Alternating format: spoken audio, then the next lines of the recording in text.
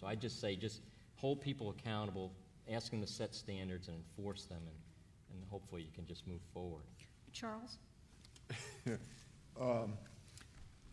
Well, I have a bit of a negative, perhaps cynical view on the government. They seem to be able to do three things. One is they can throw money at something. They never take it away. They throw money at something. They can add people and organizations. I've never seen them take it away. Or they can blow stuff up. I mean, so if you can use one of those three tools, you can do something. Which is why I think the Fatah reason is a good example, because we can spend money and people, and then we can blow stuff up there, and it seems to have a, I don't know, it has some positive effect. If I might just slightly off, I'd like to pick up on a point that Steve made, and it strikes me again. This is from Baghdad experience, that inoculating the population's reaction psychologically to an event might pay some dividends. In Baghdad, the car bombs go off all the time, and people, it doesn't really affect the normal commerce of Baghdad, whatever that is. But I think that it's, I don't mean to be glib here, but to the extent that the population is pre-informed that a chemical weapons attack that is not as bad as I'm sure the media would pump it up in the event that it happened. So that I think we might be able to, through some kind of a education program, dampen the reaction that might occur when, if the report is correct, the odds are some event happens in the next few years. The biological community reacted with deep ambivalence to this report. It was my impression, just from talking to people, and in part because they didn't like the implications of the fact that the 15,000 people who are now trained to work in BSL 3 and 4, the high security laboratories, were being portrayed, some of them felt, in this report as potential terrorists. And the recommendations on securing these places and making these people aware of the dangerous quality of the pathogens with which they were working did not go over well.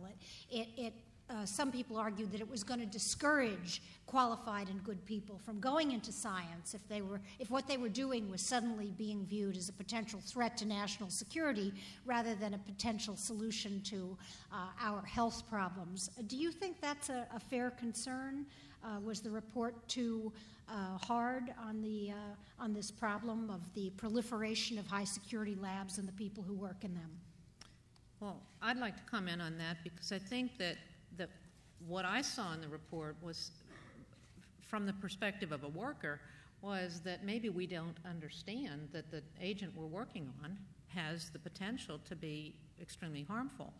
And I think rather than being concerned that you might think I'm a terrorist because I work on anthrax or plague or another agent, I think the more important underlying feeling that I got from the report was that you think I don't know that. Because I think that we're much smarter than that, and I believe that most people that work with these, it goes back a little bit to the issue of, do you understand and how do you feel about that? Are you a well-informed citizen? Are you afraid of it?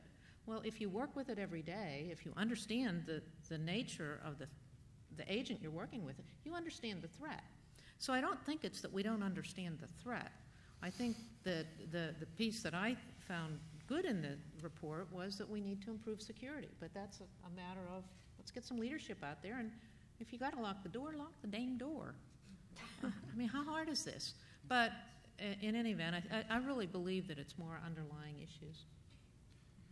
It's clearly a tension in that ultimately this expertise lies in this community, and it's not very effective for government to alienate the community that you ultimately need to have as an ally. So while some prudent measures should be taken and nobody should be taking an offense, they got to lock doors and so forth here, I think one of the things that, with a little bit of tweaking, you're really trying to figure out how within this community you can kind of bake in this awareness that people with malicious intent may be exploiting what is for good science, and ultimately, in many cases, this research is leading for the kinds of things that will make us healthier at the end of the day. That there's peer kind of reinforcement, that there's some effort to develop the kinds of codes of conduct we try to do in the medical field particularly, but we apply it with a security kind of a lens as well. And where, opportunities, promotions, and so forth there are in part of your, demonstrating and abiding by this code of ethics, or a sense that if somebody's not abiding by it, there's some shame within the community for not doing so. But I think in the end of the day, it's not sort of people outside trying to impose entirely outside of some very prudent things. We really do well if we somehow partner this in a way that the community recognizes and starts to build in its own social controls to both identify and ideally incentivize the kinds of behaviors that we want. And that really doesn't exist in this community as much as it needs to. Yeah. At one point, Matt Messelson was lobbying for, and I think still is, what he called a Hippocratic oath for biologists, the do no harm rule. Do these kind of moral mechanisms, or would they help us create a kind of culture that would discourage the misuse of dangerous biological materials, or chemists for that matter? Yeah, by no means are they going to be fail-safe, but they get you in the right direction. Where right now the reward's made primarily about discovering the great cure for cancer kind of thing, and you do whatever it takes to sort of come up with that eureka moment. You're trying to obviously inculcate some sense of these other sort of safeguards, given what they're dealing with. So.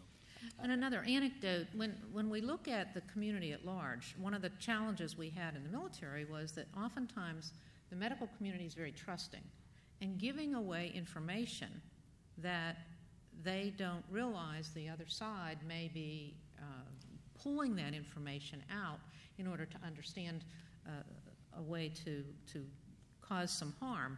So I think in addition to just having an ethic that we understand that what we're doing must be good, but also to understand that there may be somebody out there trying to exploit our knowledge. Judy, I think there's a disconnect here. I think this report paints a very draconian, scary picture of what weapons of mass destruction could do if they fall in the hands of terrorists. But then when it comes down to implementation, to actually tighten things up, we lose our nerve, and things go too slowly. There have been improvements on the level 3 and level 4 lab security in the U.S. over the last 7 or 8 years. But it's taken 7 or 8 years. It's extraordinary how slow it is. There has been improvement of the management of chemical facilities. DHS is starting, again, 7, 8 years later, to have a regime for the protection of chemical sites. Radiological materials, I still think, are not well managed and handled. And I think a lot more needs to be done in looking at the people. So we need to be consistent. If we're going to write a report that raises the specter of the horror of these type of weapons, we have to have recommendations say, no, we're not going to sit still and allow people to say, well, we feel threatened. That you have a culture of security in defense contracting in the U.S. government. People don't feel like that you have to get a security clearance, that your integrity is being questioned. It's part of the business. So I think that if we're really serious about this threat, then we have to take the steps commensurate with it, and that's make some tough political decisions and tell some of these industries they're going to have to step up. And I think we just haven't had the political courage to do that. Well, I'm not sure we even now have the chemical regulations that were proposed under the Bush administration and proposed and reproposed and watered down. And Right. what is the status of that? Does anybody know? Well, it's a mess still. DHS was finally given the authority for the first time, not in direct language, but as a part of an appropriations bill with a 2-year clock to begin the process of setting security standards at chemical plants. But oops, Congress forgot to give them the money to do it, and the total amount of experts within DHS, let's say, are relatively small. And this is a very complex problem, sprawled across the country. The approach also is you can't, in enforcing these regulations, you can't actually, any single breach is not enough to force an action. You have to have a series of breaches. There's layers, of course, involved. Well, this is a lawyer's, happy day. There's so much that you could wrap the bureaucracy